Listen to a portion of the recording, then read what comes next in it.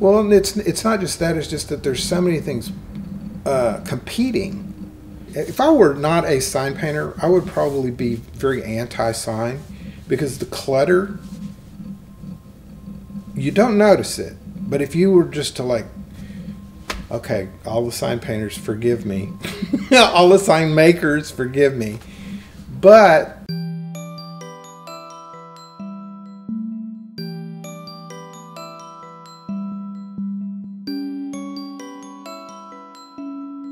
the problem with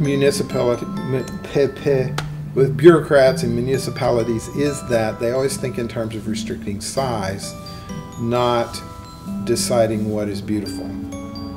And if they were able, if there were bureaucrats, if you could find a bureaucrat who had some sense of design, if you could combine the need to control people with the need to actually create beauty, it would be a good thing. But usually people who want to control other people want to control them in terms of things that are arbitrary about beauty. They're like size restrictions, height restrictions, you know, weird stuff. It's always like, well, we got to make that smaller.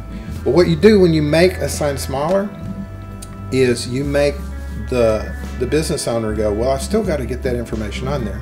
So just cram it in that sucker. Okay, and so then you get signs that are like all the way to the edge, full of copy, no resting space for your eye. And so what happens is the need to control the size creates ugly instead of helping get rid of ugly. Well, I've been to cities where they have done a good job at it, where it looks like that the vendors,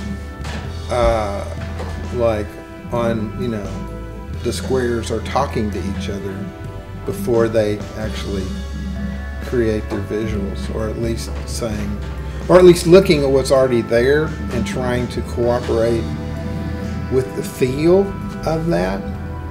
So it depends mostly on who you're interacting with, not the skill of the artist. If you can educate people in a way that's not intimidating to them, okay? Because it's like, so many times I've been brought a drawing on a napkin, okay? This is awesome, this is what it's gonna be, we're gonna do this.